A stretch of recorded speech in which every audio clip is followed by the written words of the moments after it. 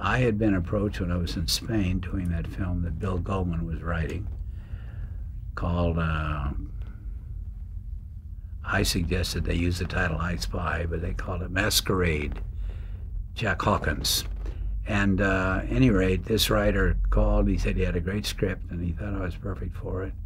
And I got back to the States and he said, can we have lunch? He said, I can't sell it as a feature, but I can sell it for the U.S. Steel. Would you play in it?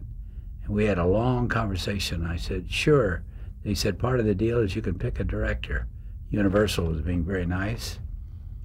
So I said, try Sidney Pollack. So they called back and said, well, he's over at MGM, he's getting a feature, but he loved the idea of working with you again and said if we could do it within his time schedule. So we did it. And he got an Emmy for Best Directed, and I got an Actor Award, Best Actor, dramatic role called The Game. And I was able, my dear, beautiful former wife, Dina Merrill, was in it. And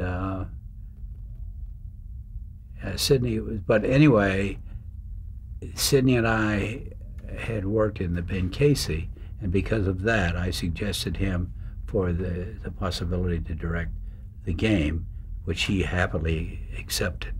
Now, the third time it was in with Robert Redford, 3 Days of the Condor with John Houseman, Robert Redford, and Faye Dunaway, and me.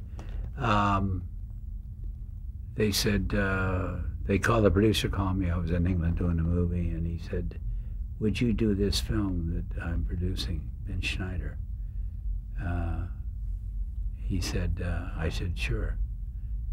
He said, Pollack is directing it. And he said, you'll do me a favor if you'll play the head of the CIA. I said, terrific. Work with Sidney, great.